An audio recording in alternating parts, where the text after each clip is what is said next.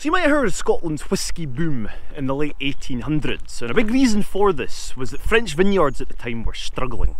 Industrialisation, the invention of the steam engine, it made it a lot easier to transport goods across the Atlantic, but all France seemed to be importing was mildew and black rot and lice, and these were decimating the French vineyards. And this meant the aristocrats of French and English society could no longer drink brandy.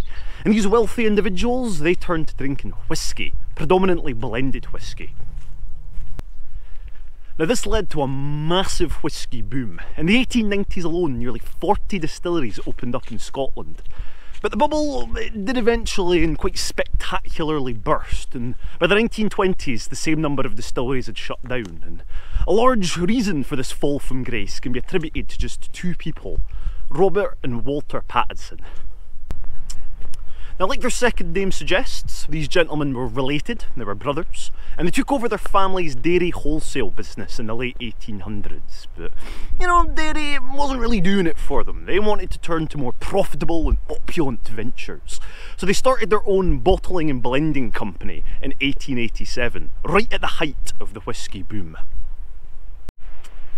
Now their business was immediately successful. Their Pattison's whisky just took off, and when they put their company on the stock market in 1889 they made nearly £100,000 in profit, which was big money back then.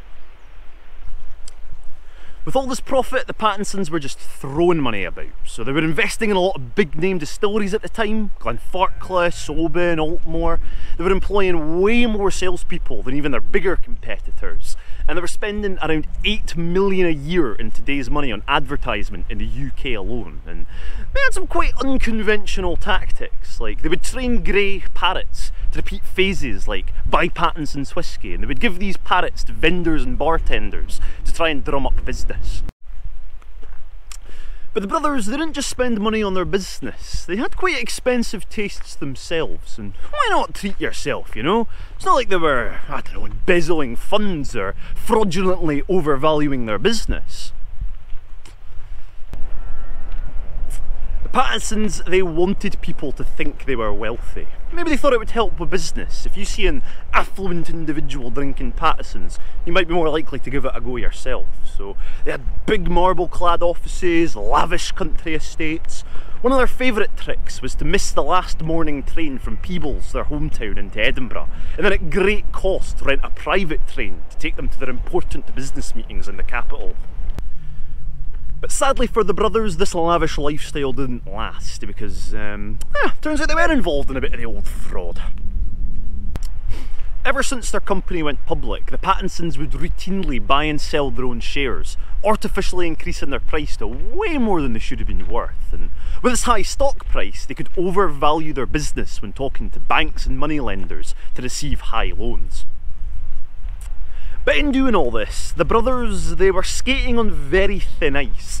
A wee downturn in the whisky industry in the late 1800s sent the Pattisons' business crumbling around them. On the 5th of December 1898, their share price dropped by 55%. Banks, moneylenders, they refused to continue extending their loans, and the company went into liquidation. It was subsequently found that the Pattisons had overvalued their business by £66.5 million in today's money, and that premium high quality Pattison's whisky, that was actually bottom of the barrel Irish whisky mixed with a pre-existing blend. In 1901, the Pattisons were sentenced to time behind bars for fraud and embezzlement, but their antics, they didn't just affect them. 9 other companies that the Pattisons did business with collapsed as a result. This led to investors determining Scotch as too risky to put their money in. They pulled out funding, and this led to an overall downturn in the industry. Scotch consumption dropped from an overall high in 1899 of 160 million litres to only 110 million litres 7 years later. Distilleries across the country, they were closing at an alarming rate, and no new distillery opened in the 20th century until Tullibardine in 1949.